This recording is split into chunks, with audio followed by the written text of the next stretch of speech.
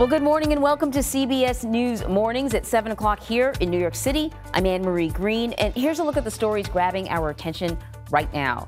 Ketanji Brown Jackson has cemented her name in American history. Yesterday's Senate vote ensures Judge Jackson will become the first black female Supreme Court justice and sit on the most diverse high court of all time.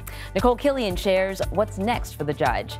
And this morning, dozens of refugees have apparently been killed following a Russian attack at a train station in eastern Ukraine. We're going to have team coverage on the ground in the region and find out how the Western world is responding to this. Plus, we are tracking the latest on a deadly shooting in Tel Aviv that killed 2 people, injured 12, and sparked a manhunt in one of Israel's busiest metropolitan areas. We are talking one-on-one with an infectious disease doctor about the outbreak of COVID-19 spreading rapidly among several Washington, D.C. heavy hitters. We are also giving you an early look at the upcoming 48 Hours episode, The Plot to Kill Jamie Faith, a love triangle turned murder-for-hire scheme with an unexpected twist. There is no question that Jennifer Faith was the puppet master, and Darren Lopez was her puppet. We'll show you how one woman's nearly perfect crime began to unravel at the seams.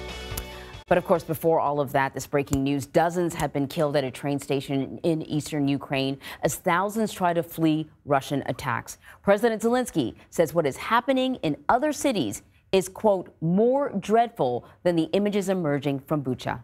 Laura Podesta has more. The time now is 7:57. Here's a quick look at what's coming up today.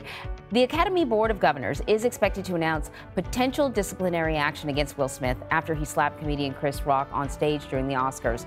Officials could ban Smith from future ceremonies, and they may rescind his Best Actor award.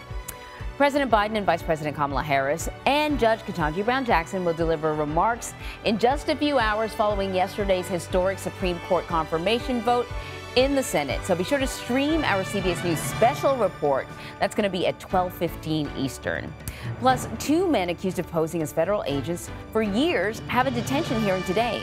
Authorities say that they tried to gain access to several high-profile agencies like the Secret Service. And before all of that, we're taking a closer look at the worsening humanitarian crisis in Ukraine. Coming up in our 9 o'clock hour, we're going to speak with an International Red Cross spokesperson about the latest aid efforts underway across the country.